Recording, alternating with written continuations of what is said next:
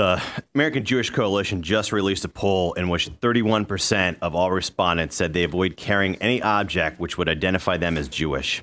Another 25% of respondents said they avoid certain events and places because they were afraid for their safety. Why? Because the number of hate crimes perpetrated against the Jewish community in the United States has been increasing at an alarming rate.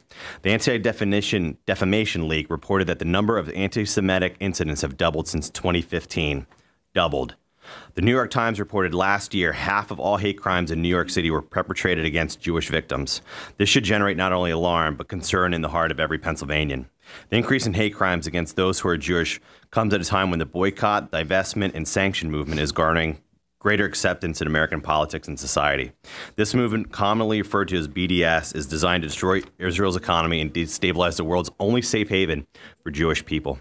While those who would support BDS, whether it be universities such as Rutgers, Michigan, and the University of Chicago, labeled the nation of Israel as an apartheid state, the truth is the movement is anti-Semitic.